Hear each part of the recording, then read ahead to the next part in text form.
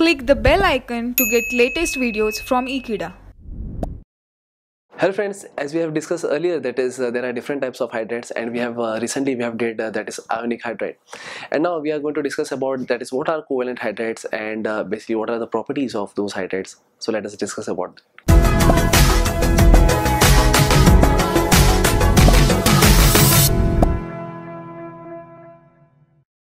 So talking about the covalent hydrates, as we have discussed earlier, that is the covalent hydrates are formed whenever the hydrogen is combined with that of the p block elements especially. So suppose if I am talking about the p block element like carbon, so carbon can easily form that is bond with that of the hydrogen, and this is what the molecule that is CH4 is. The other molecules are NH3, or we could also say like HF. So these are the three examples that I have mentioned about talking about that is a covalent hydride. So why they are basically called as covalent hydride, it depends on the bond they form, as well as it depends on the element to which they have been combining. So for example, if we talk about that is CH4, so we know that CH4 as well as NH3 and HF, so these are basically volatile substances, and they are basically unlike ionic hydrates. Ionic hydrates are basically they are in solid state, but in this case basically covalent hydrates, they are basically of the gaseous form. And talking about CH4 is a gas in a gaseous state, and basically they form a covalent bond between each other, covalent hydrates. So that is in ammonia also, that is the same case. And talking about HF, again it is the same thing that I want to talk about. So but there are also certain kind of classifications that we could see in the covalent hydrates, and what are those? Let me discuss about that. So for that, let me tell you that is it depends on the Lewis structure. Yes, it depends on the Lewis structure, and it also depends on the number of lone pair of electrons that are being present in the central atom. So central atom of the hydride, and depending on that basically they are classified into three categories. If I talk about the first one, electron deficient hydride.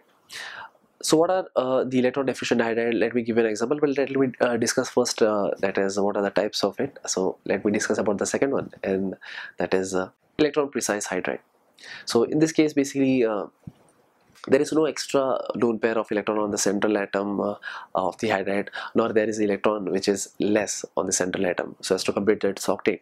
So it is very much precise, and that's the reason that electron precise hydride is being known.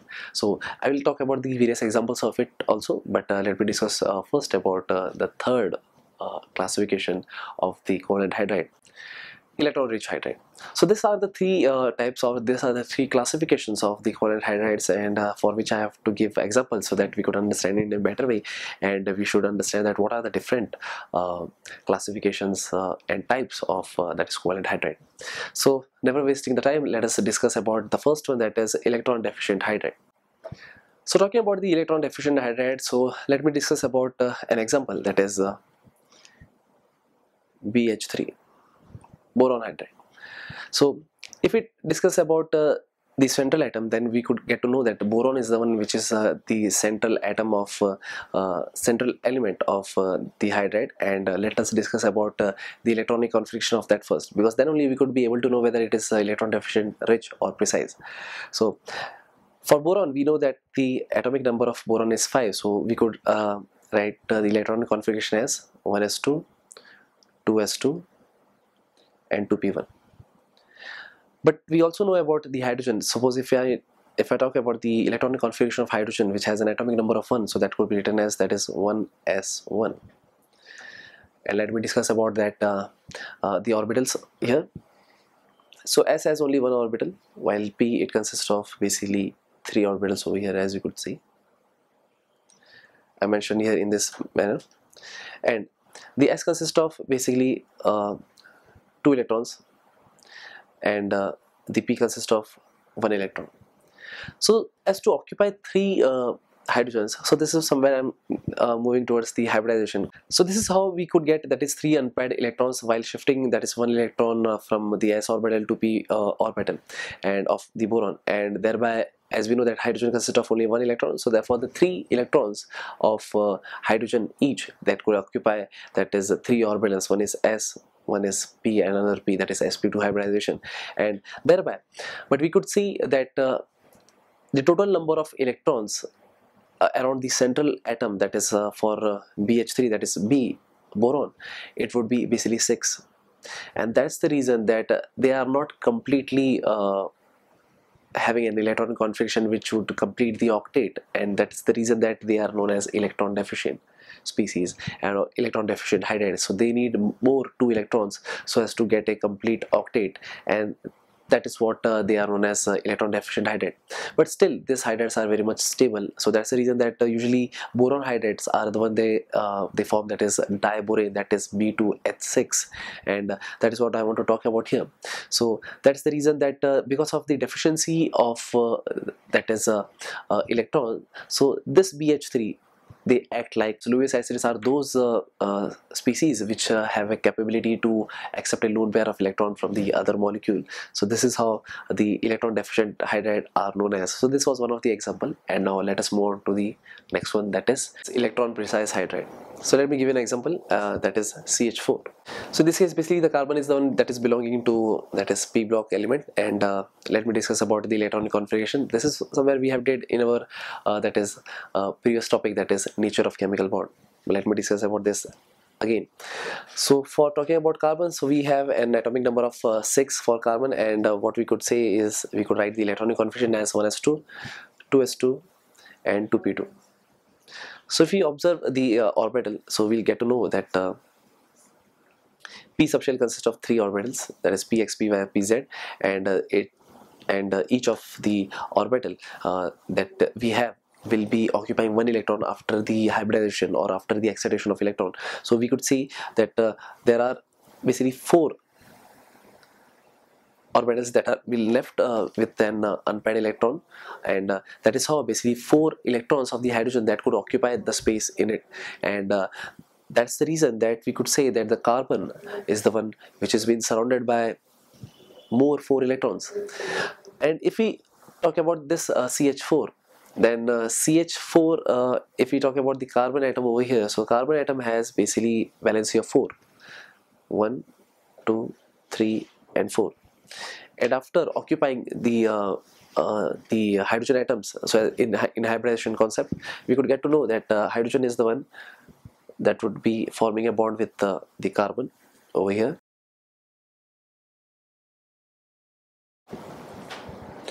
and thereby you could see that is the carbon is now surrounded by 8 electrons, 1, 2, 3, 4, 5, 6, 7 and 8. So this 8 electrons makes the methane to have a precise electron so as to complete its octet, and that is how this kind of hydrides are basically known as electron precise hydrides, because this in this case basically the central element doesn't have an electron deficiency, neither it has an extra electron.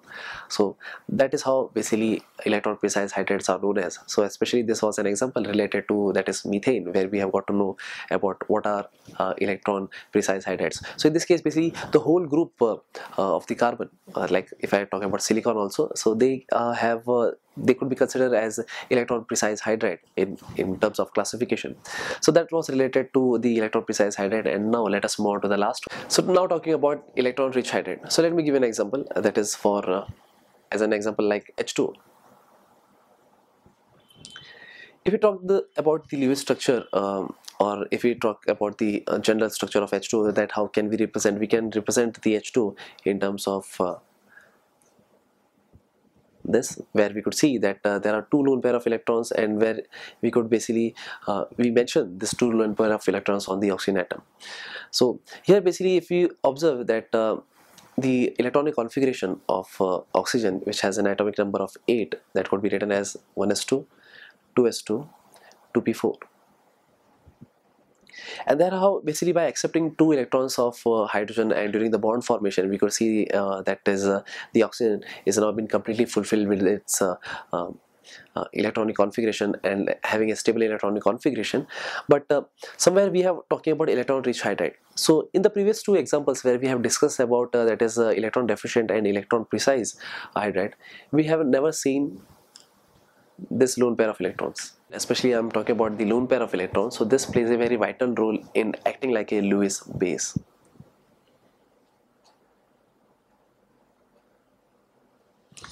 So because of this lone pair of electron on the central atom, they are known as electron rich hydride, and that's the reason that we can take another example like NH3.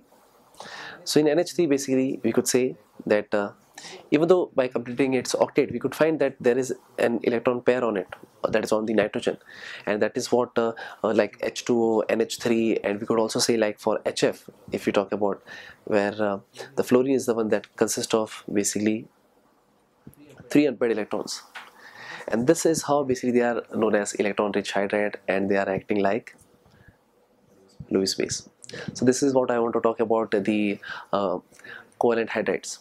But let me discuss about the another things also, that is since they are very much volatile in nature, so therefore obviously we could say that they conduct electricity, and that is how there are also certain properties. And talking about the solubility, that is NH3 is soluble in water, even basically HF, since it is very much reactive, so obviously it will produce a vigorous reaction. So there are certain kind of properties, and this were certain things about I was talking about the molecular hydrides.